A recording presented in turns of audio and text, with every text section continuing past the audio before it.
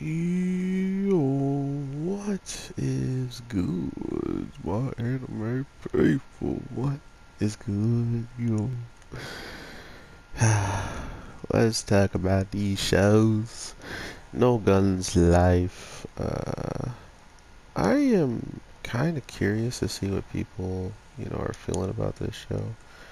I've seen quite a bit of, like different opinions when it comes down to how shows are supposed to be and how characters are supposed to be, but this guy kind of breaks the mold of just, the look anyway. He doesn't look like your traditional character that you would normally just see every day, you know, and, art style wise or just in anime in general. You don't usually see anything outside of just boy with interesting hair and oddly colored eyes, or normal hair and normal colored eyes because they're just chilling, and maybe his transformation will come at a later date.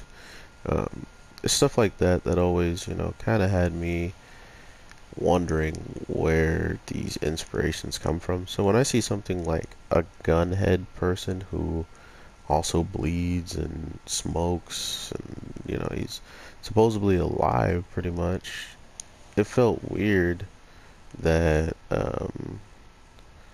that wasn't, more people don't use this, more people don't go around and make these oddly designed characters for cool purposes. So I look forward to seeing what actually comes from all of this, because at the end of the day, I feel like this show just really showcased, what really could pop off in the background with not only how strong of a unit, Juzo is just by being who he is in the case of a gun model.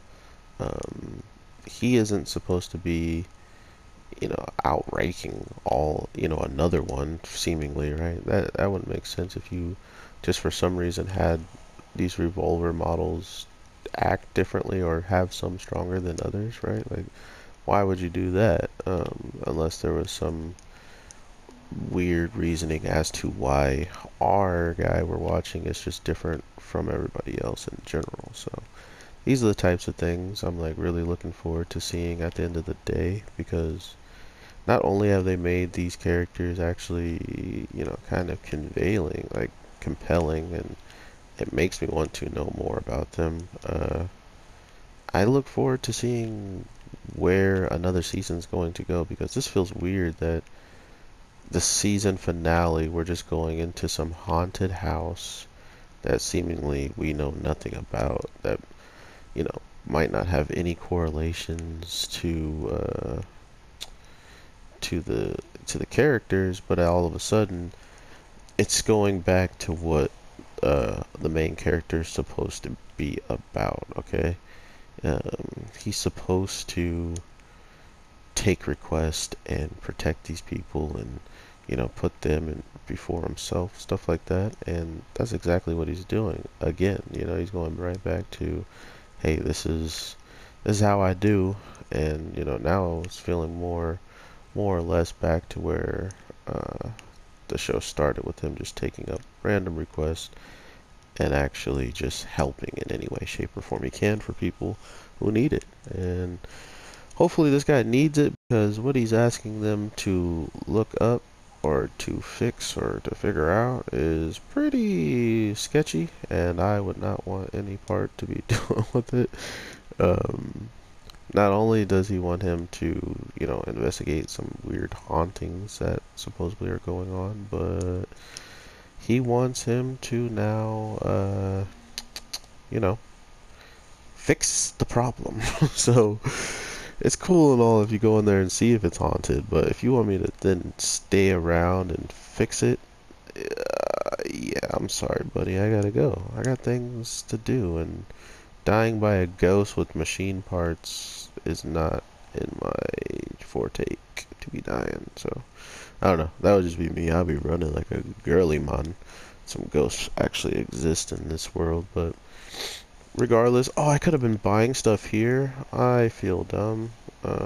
Defense. There's no ammo. That's what I was looking for. But since there's no ammo, where can I set this?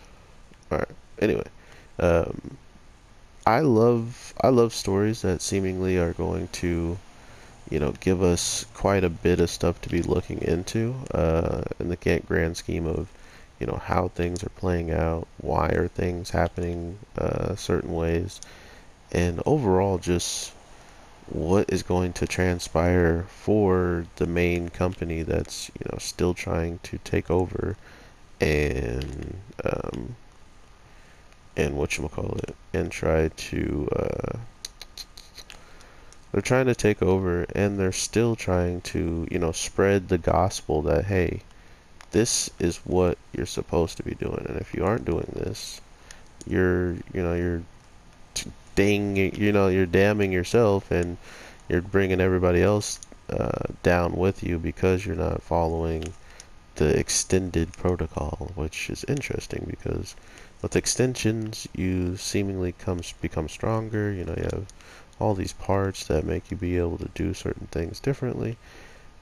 But at the same time, it's like, oh, you're also the Harmony kid can always take care of you. So, or not take care of you. He can always take over you. So imagine having at any given time someone being able to just control your body, and that being something that this organization is really looking into. Like they gave it to the son of the organization, so they have full, complete, like, custody over that kid and whatever happens to him, kind of. But at this point, you kind of just have to imagine, like, where and why do they want this kid and this power to be able to take over people like that? So I think we're going to find out relatively soon. I have no ammo, game. What do you want me to do with no ammo? But yeah, overall, I don't know where this show is going to end at the end of the day. Like I said, like that's mainly my big my big joy of this game is just not is knowing that, hey, it may not come to an end when I expect it, and oh, what the heck, and it may have more stuff than I actually expect going on, because not only is the other revolver unit pretty strong on its own, with him actually being activated though is where you really get to see him shine and actually uh, you know show off how ridiculously powerful he is and what he's capable of. That's what actually brought my attention back to the fact that our main character also can be active, and the only time he's been active was pretty much on accident. Like he just ran out of smokes and stuff, so he started to go berserk pretty much. So there we go. Jeez, why isn't this everywhere? I definitely want to know what you guys are feeling, because this show has 100% like shocked my overall thought process, of the point of like, hey, this is gonna happen, this is gonna happen. I'm like, yeah, right. They just all pop off at once. Seeing that, wait, so now I can't drop this ammo box at the, oh, there we go.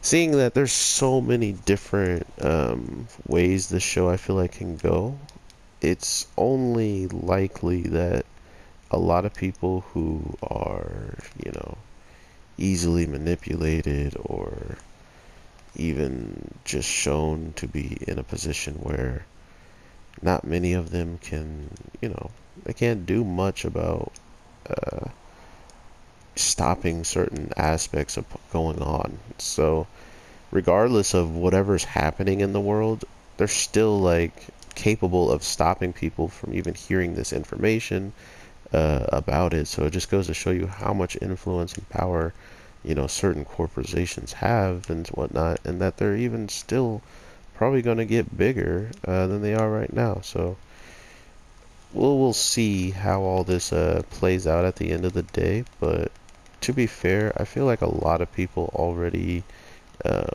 may have dropped this show, or if they didn't drop it, they're probably on the cusp of dropping it. It just doesn't seem like a show that I hear a lot of people talking about, which was interesting in the grand scheme of just what's going on in it, how much stuff is going on, and then to like not hear anybody talking about it. I was like, oh, okay, well, yeah, I'm dead. But with all that being said, everybody, I hope you have an amazing day, night, evening, whatever the case may be. I will talk to you in the next one. Peace.